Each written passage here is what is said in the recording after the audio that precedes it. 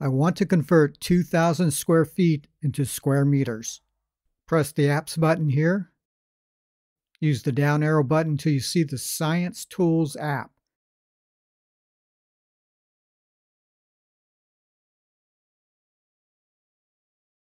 Here it is. Make sure it is highlighted and press the Enter button. This window will pop up. Press the Enter button again. Go down to number 2, Unit Converter. Press the Enter button. These are the different units of measurement that you can convert. In this video, we will just convert the area. Go down to number 2, Area, and press the Enter button. These are the different types of area you can convert. This is centimeters squared. This is meters squared. This is a hectare. A hectare is a way to measure land in Europe. A hectare is 100 meters squared. This is a kilometer squared.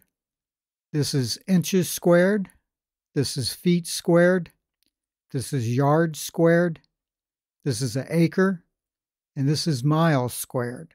So we're going to convert 2,000 square feet into square meters. So enter a 2,000 here. Using the arrow buttons, go down to the feet squared symbol here and highlight it. Press the Enter button. This 2E3 pops up. So in this Science Tool app, it always uses scientific notation. This is 2 times 10 to the power 3, which is 2,000. Now use the arrow buttons to go up to the meter squared symbol here and highlight it. Press the Enter button. Here's the answer. 1.858061 times 10 to the second power, which means that you have to move the decimal point 2 places to the right. Thus, the answer will be 185.8061 meters squared. Now, I'm going to export this number to the home screen and show you how to convert it from scientific notation to a regular number. To export this number to the home screen, press the Export button here, which is the button below the Zoom button.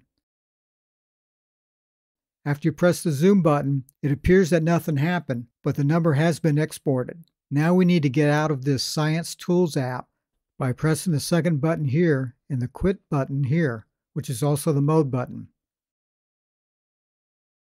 This window pops up.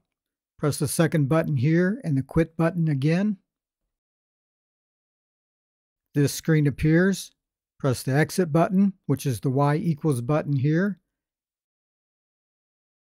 And there is our answer without the scientific notation. If your answer pops up with the scientific notation, just press the Enter button and that should get rid of the scientific notation.